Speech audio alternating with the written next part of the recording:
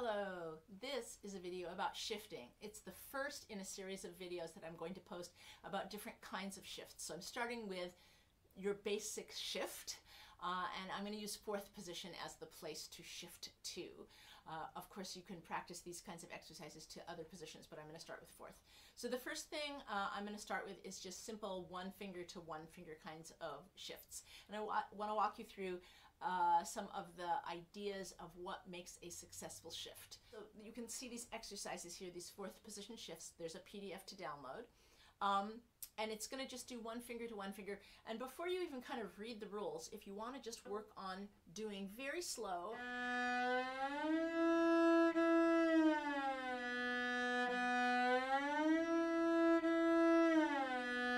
that's great. Make sure you know where this is. We know that there's a harmonic there.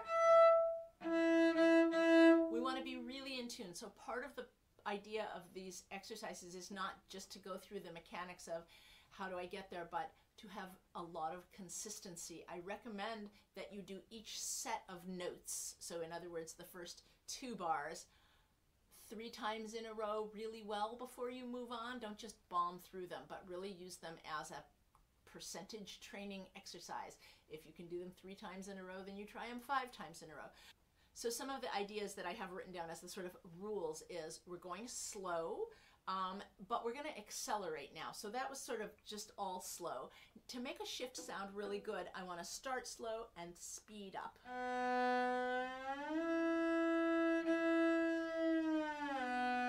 And I'm trying to start very slow, sort of almost gummy slow, like slower than you might in a piece, but this is an exercise.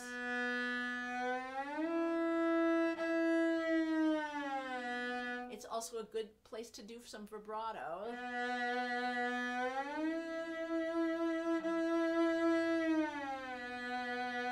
And if you want an added challenge, you can do your slow wide wah-wah vibrato while you're doing these shifts as well. If your vibrato is not really making an even wah-wah sound, leave it out for right now. So you want to keep your bow going an even speed, even though your left hand's going to speed up. And that's hard. That can be really tricky to go different speed over here. You can practice that without the bow, even though you can't hear where you're arriving. For speed, slow and go. Sometimes it's helpful to think 1 and 2. 1 and 2, and to kind of do a rhythmically speeding up.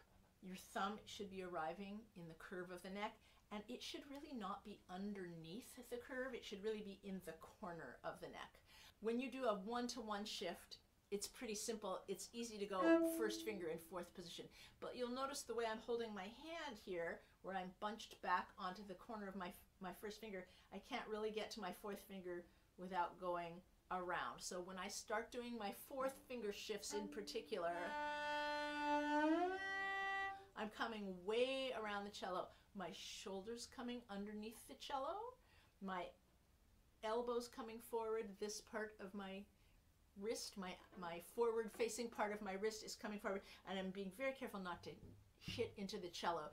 In order to play my fourth finger on the fourth position, I'm in front of the shoulder of the cello here. I've got to have my hand up, which means I have to have my elbow forward and up before I go, because what I don't want to do is I don't want to be sitting back here and maybe if my fourth position, I don't need to be under here so much. I'm going to fall off the cello. When you do that kind of thing, it usually means that you're not around the instrument enough this way. So when I'm doing fourth finger, I want to set up, especially for C string fourth finger. Remember, you can tilt your cello, that helps. So also, these exercises are a great place to use all the different things that have been talked about technically.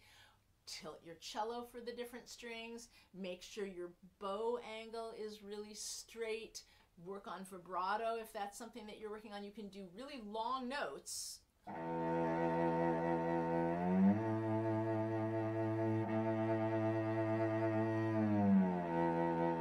just have the shift in between the long vibrato notes. So you can really use these for a number of different techniques and see if you can combine them.